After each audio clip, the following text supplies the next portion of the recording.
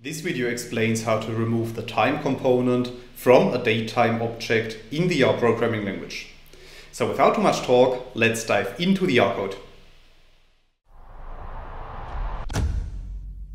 In this video I will show you several examples, and all of these examples are based on the datetime object that we can create with lines 2 to 5 of the code.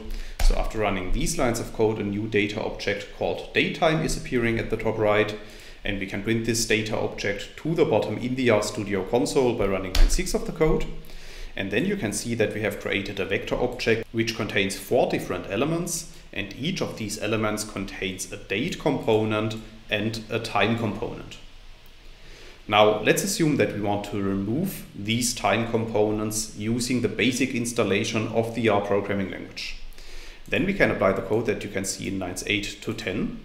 So in these lines of code, I'm using the format function in combination with the as.POSIXct function. And within this function, we need to specify the name of our data object, and we need to specify the format of our current date and time object.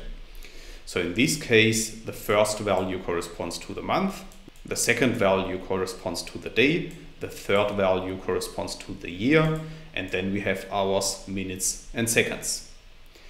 And then we also need to specify the format argument of the format function.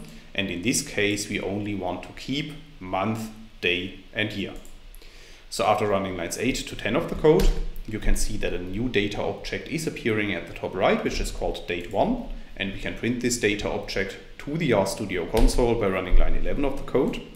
And then you can see that we have created another vector object, and this vector object contains only the dates that correspond to our input date and time object. So in this first example, I have explained how to use base R for this task.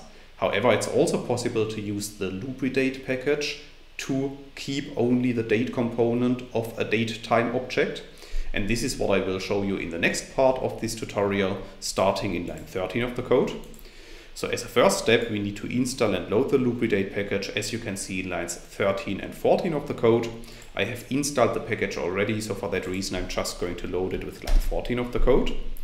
And then in the next step, we can use the mdy_hms function instead of the as.POSIXct function. And within this function, we simply need to specify our date and time object. And then, as in the previous example, I'm specifying the format argument to be equal to mdy, and I'm storing the output of this in a new data object that I'm calling date2.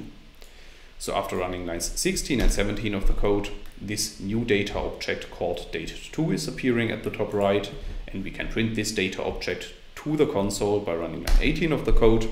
And then you can see that our resulting vector object contains exactly the same dates as the vector object that we have created in example 1.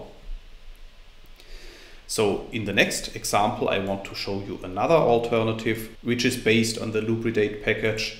And as in the previous example, I'm once again using the mdy_hms function to apply this function to our date and time object. However, this time I'm using the round function instead of the format function, and I'm rounding our date and time object to days. So after running lines 20 and 21 of the code, another data object called date3 is appearing at the top right, and we can print the content of this data object to the console by running line 22. And then you can see that this time we have once again returned our dates that correspond to our input date and time. However, in addition to that, the round function has also returned a time zone. That's all I wanted to explain in this video. In case you want to learn more on this topic, you may check out my homepage, statisticsglobe.com, because on my homepage I have recently published a tutorial in which I'm explaining the content of this video in some more detail. I will put a link to this tutorial into the description of the video, so you can find it there.